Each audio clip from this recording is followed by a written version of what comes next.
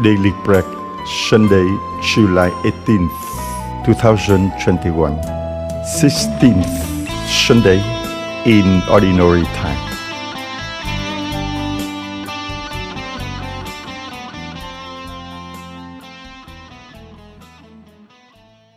Daily Bread, Sunday, July 18th, 2021. 16th Sunday in Ordinary Time. The Holy Gospel according to St. Mark. The apostles returned and reported to Jesus all they had done and taught.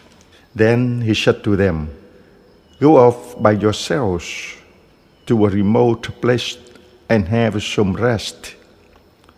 For there were so many people coming and going that the apostles had no time even to eat.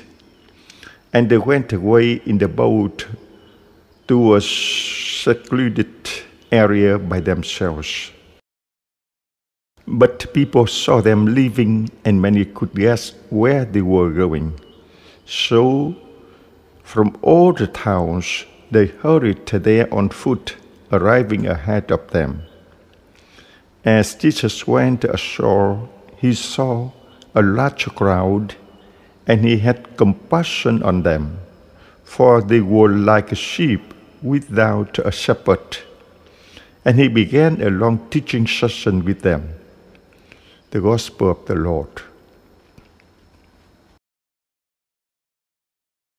Our loving Abba Father has sent Jesus to us, in order that he might shepherd us, lead, guide, feed, care for, and love us. We have all experienced that loving presence in our lives, more strongly at some times than others. We can truly proclaim that the Lord is my shepherd, there is nothing I shall want. But the challenge that this imposes on us is that we need to reach out and shepherd others with the same loving care we have received. We are called to share what we have received and further the mission and ministry of our Good Shepherd by compassionately shepherding those whom God has placed in our lives. As I reflect on the readings today, I realize that those who are disciples of the Lord Jesus are called to be pastoral. The word pastoral comes from the Latin word pastor, meaning shepherd. The first and most important role of those who follow the Good Shepherd is to be pastoral. We hear the word pastoral thrown about in our faith community: pastoral counsel, pastor, pastoral assistant, pastoral care.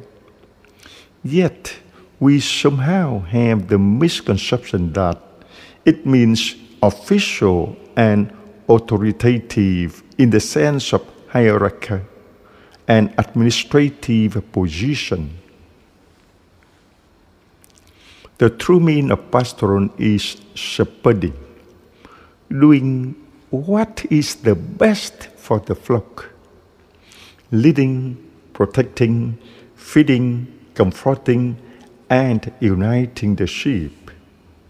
Yes, at times the shepherd must take decisive and assertive control in order to safeguard the flock. But it must be done in a loving and caring manner, which edifies and builds up the whole flock, or single member of the flock, who needs that edification for the good of the whole flock. Sometimes the shepherd has to strike out at the forces which are seeking to attack the flock. The role of shepherding is first and foremost that of the pastor of a community. Yet, as the pastor models the caring and nourishing qualities of the Good Shepherd, the rest of the flock must share in the role of shepherding each other. The key quality of all shepherding must be compassion, a willingness to suffer with the other. Each of us is called to share in the pastoral ministry of the flock of the Lord Jesus in various ways and to the various persons whom the Good Shepherd has entrusted to our care. All pastoral care should have the goal of allowing the sheep to experience the love of God. The focus is always on what is best for the ones who are receiving ministry. How often each of us fails in this aspect of shepherding.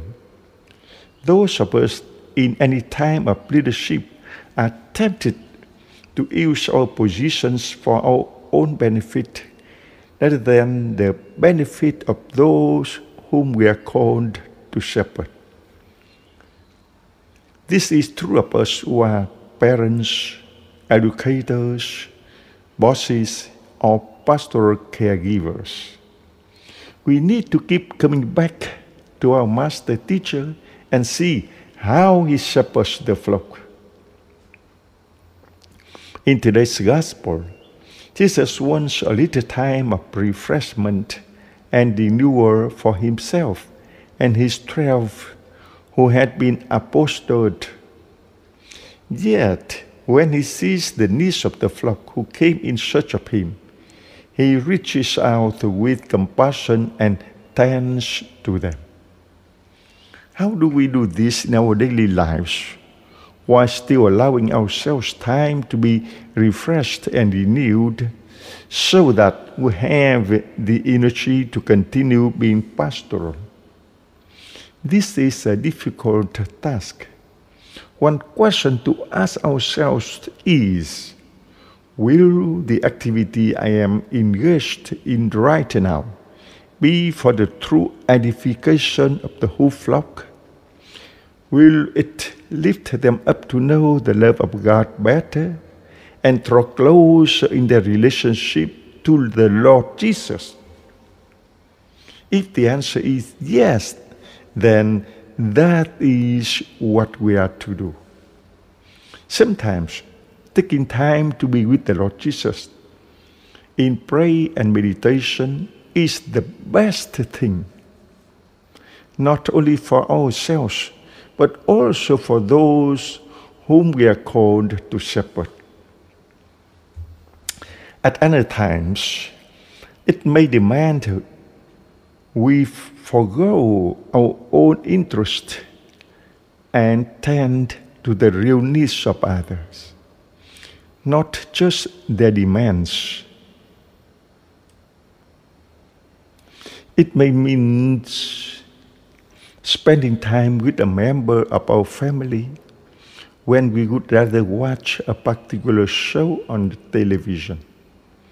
It might mean saying the reassuring word which builds up a person's sense of being loved by God.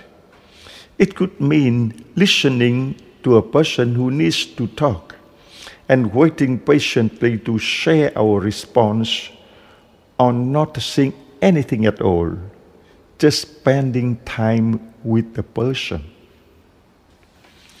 Being shepherding, pastoral to others takes concentrated effort at times. It means suffering with and rejoicing with others. It is a call to change both to one in and through Jesus, our master teacher, who poured out his blood on the cross and gave his all to and for others. And following the example of the Good Shepherd also means to know when we must spend time being renewed by going away with the master teacher to a deserted place and resting for a while. Only with the guidance of the Holy Spirit will we be able to reach the proper balance between activity and personal time with the Lord Jesus, which will enable us to be truly pastoral in our everyday living. The personal question or action for today: how have I experienced the pastoral care of the Good Shepherd in my life? Which individuals have been instrumental in allowing me to feel the compassion and love of God? Have I shown my appreciation to them for their pastoral concern? To whom am I being called to show pastoral care? Have I taken seriously my calling to shepherd those who have been entrusted to my care? Do I seek to take time to go away and be with the master teacher so that I might become a more renewed shepherd to those whom I am called to serve? Let us pray. Blessed are you, Lord God, for you have sent shepherds to tend to your flock. Through your goodness, your compassion and your concern for each member of your flock is undeniable. Although some of those entrusted with the pastoral care of your sheep have not always been faithful to their duty, you sent the Good Shepherd, your Son Jesus, to give the ultimate care and example. He demonstrated your compassion and love through his ministry and his death and resurrection. He also shepherded, discipled, and apostled others to continue his pastoral activities. We thank you for those who have touched our lives with their pastoral care and helped us to know you are. We also praise you for allowing us to shepherd those whom you have entrusted to our care. We seek your forgiveness for times we have failed to edify your flock, but have been selfish in our pastoral ministry. We make this pray in his holy name, Jesus. He is truly our good shepherd, our role model and master teacher, who has died and is risen and living and reigning with you and the Holy Spirit, our one and only God, forever and ever. Amen. Lòng Chúa xót thương, bao la như bên bờ đại dương, dẫn đưa con đi qua muôn nẻo đường. Lòng Chúa xót thương, mênh mông như trời nắng hồng, xua tan tiết trời ra đông. Lòng Chúa xót thương.